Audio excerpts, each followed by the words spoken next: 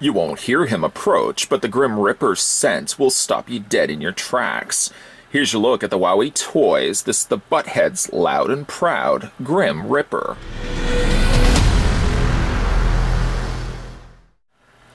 Meet the Buttheads, a ghastly group who love to let it rip. Every full moon, the Buttheads compete, cheek to cheek, across a range of disciplines: stank, score, loudness, and staying power.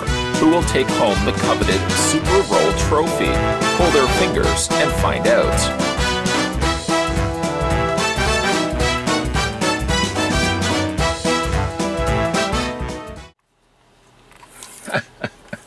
Much love to viewer Bill, who took the time and sent these my way. I had never even heard of these until he was nice enough to send these.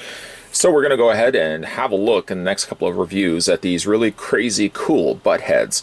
Before we do anything, though, we're going to have to first figure out how tall the Grim Reaper is, and the answer to that question is 4.7 inches in height, which works out in centimeters to be 11.9, almost 12 centimeters tall. You get a couple of things with the Grim Reaper, one of which being a trading card. A smelly trading card. Yes, these ones do permeate a rather potent perfume. We're going to go ahead and get this opened up, and I'm assuming there's only one card inside based on how thick these foiled envelopes are.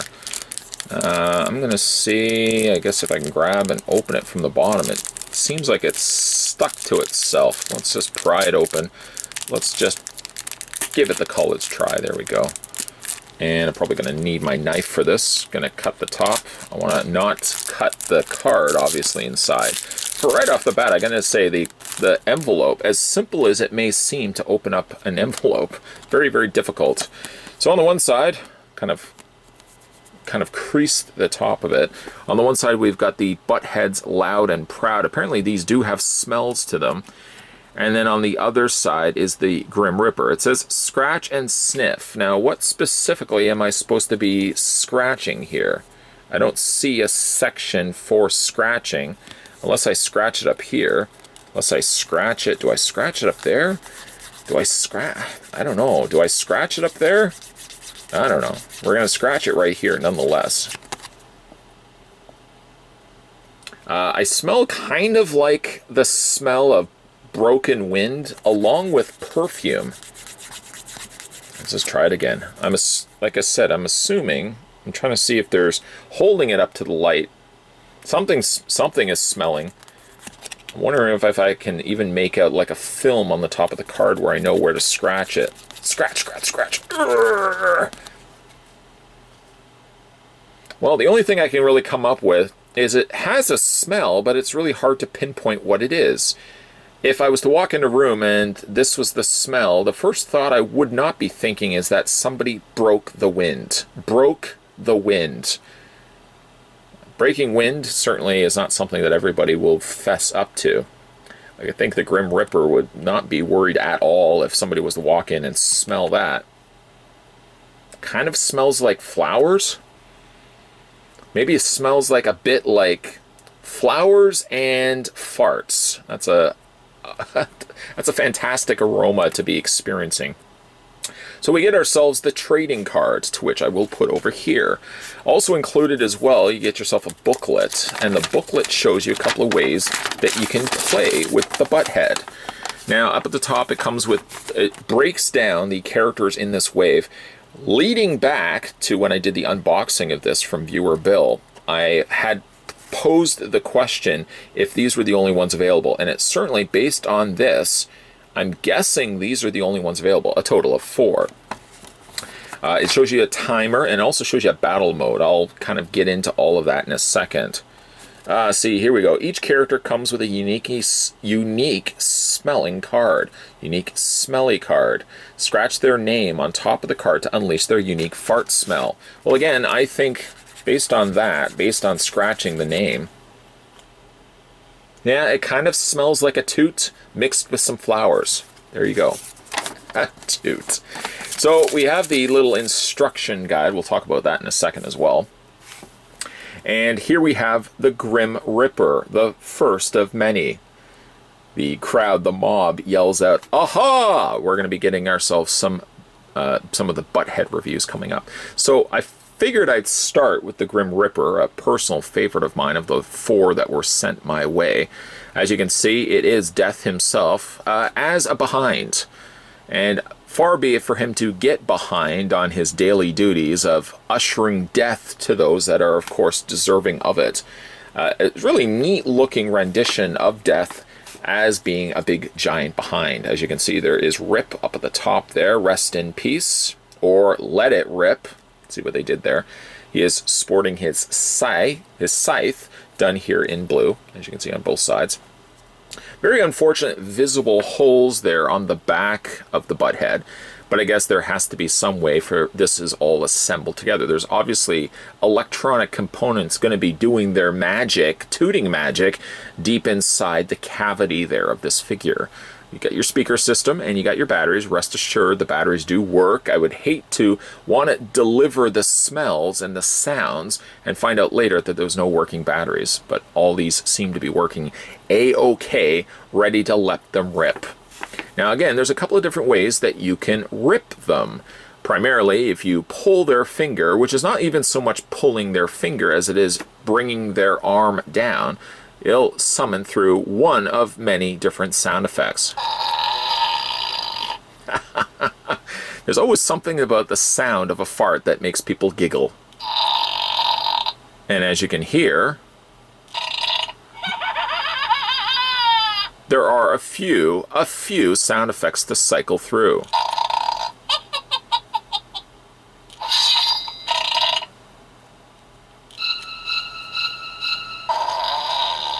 That's one of my personal favorites. But it doesn't stop there. Oh no, it doesn't. Referencing back to the manual that came included with the Buttheads, there's a couple of different cycled steps that you can also go through and find a different way to play with these. Primarily, if you put your hand on the bum, like so, and you pull the hand up rather than down, you give it a 5-second head start. That would be prime time for you to vacate this and put your Butthead concealed behind something, a loaf of bread perhaps, or a box of cereal, or behind somebody's lamp. When you time it, every time you raise the hand, you add another 5 seconds to the countdown. I'm going to count this down by 10 seconds. I'm going to bring the lever up and you'll hear a distinct sound, quite different actually from the sound we heard before. There's 1, that's 5 seconds. Doing it again, that's 10 seconds. And then you just leave it and run like you know what. And eventually, 10 seconds later, or 15 seconds later, or 20 seconds later, you get the delivery of the sound. And hopefully you're far from it that you can then walk into the room and blame whoever is currently in the room. Whoever not necessarily smelling it was the one that was delting it, but you could certainly blame the sound effect on anyone who's currently in the room. So that's a fun little thing to it. The other thing also is based on the manual. Let me just open this up once again. There is a battle mode, because these guys always have to have battle modes. Not specifically the Butthead, but generally when you get these collectible things, there's always a battle mode. Now here you're actually going to take the character and you're going to shake it. You're going to shake the character up and down, and then that will cycle through 3 different sound effects: atomic fire, rotten wet, and earthquakers. Now, as you are playing against somebody else, you're going to be shaking up your corresponding Butthead, and then when you put them next to one another, they're going to cycle their sound effects. And you can see, according to this, atomic fire beats earthquake, earthquake beats rotten wet, and rotten wet beats atomic fire. So what you're going to do is you're just going to grab, in this case, the Grim Reaper, and you're going to shake it. And you're going to shake it for 2 seconds.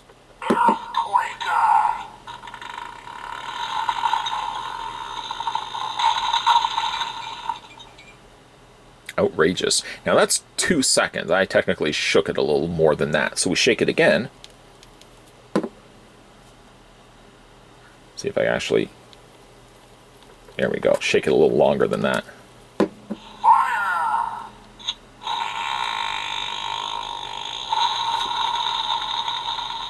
Oof. Ooh. somebody's going to have to change those ones.